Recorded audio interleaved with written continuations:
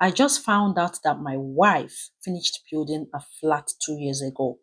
She rented it out and she has almost completed the furnishing of another one again. She has plans to start building the third one by November.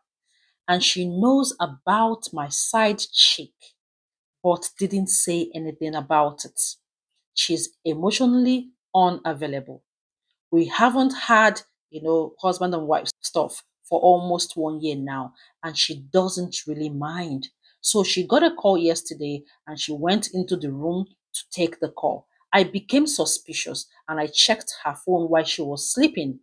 I found out all about this. I have been in shock. My wife has millions and I didn't know about it. We both contribute 50-50 in the affairs of the house, but I never knew that she was this rich.